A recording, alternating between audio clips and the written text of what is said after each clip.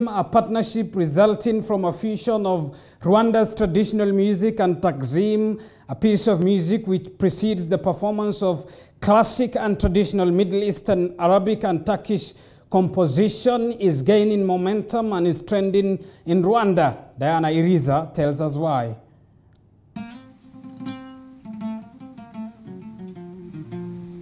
Hilde Canute says her dance career is characterized with many travels to different places, learning different kinds of dances from Indian dance to Afro-Brazilian, contemporary, Spanish flamenco and many others. However, after seeing the Rwandan traditional dance for the first time in 2016, she could see how special this dance was and that she knew that she had to move to Rwanda.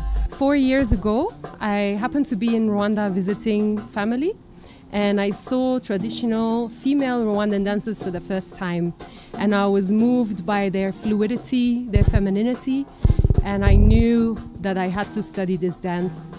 So since that it's hard to find teachers around the world, I knew I had to just move here. Inanga Taxeem originally was a collaboration between me and an Inanga player called Deo Munyakazi. He's very well known here in Rwanda.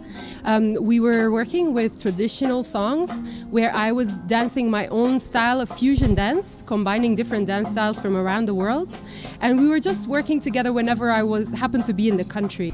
Composed of 5 members, the project Inanga Taxeem, according to Canute, encompasses 3 different important elements: the celebration of different cultures, the celebration of music and dance, and celebrating female artists. A few days ago, they released the project's debut song Numwitiranye, a fusion of flamenco music and Rwandan traditional music.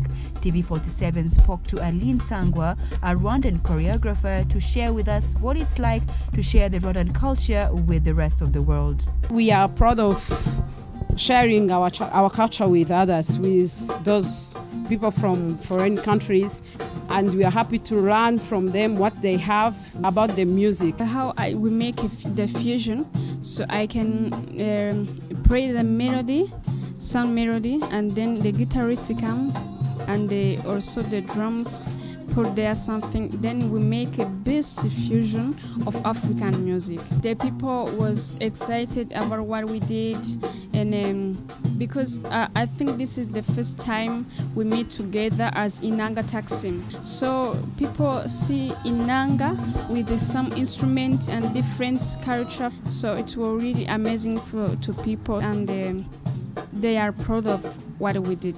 Inanga Taxeem music also features talented darbuka player, Egyptian drum Regis Dagijimana, guitarist Papi Israel, who is strongly inspired by Spanish flamenco.